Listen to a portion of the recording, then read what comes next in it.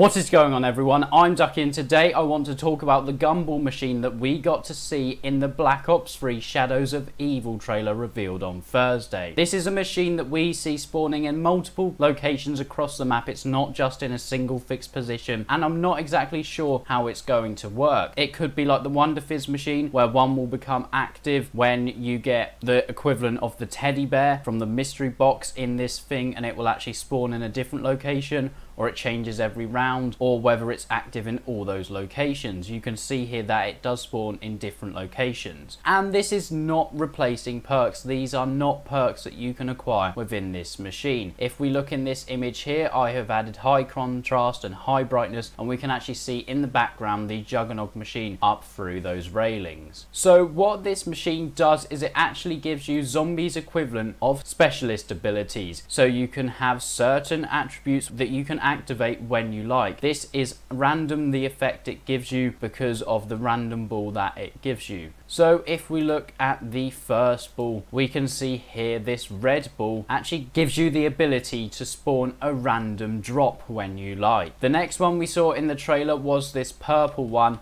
and this allows you for a short duration to have the zombies ignore you. The next is this purple and white gumball, and this actually creates a mini explosion around you, knocking out all the zombies that are in its vicinity. They're all the effects we have seen within the trailer so far, and this is the Gumball machine. Please remember, this is not replacing Polka-Dots. They're just kind of like a random ability that you can activate when you like. I'm bringing more details on Shadows of Evil today, so be sure to be tuned and subscribed for that, and I'll see you all next time.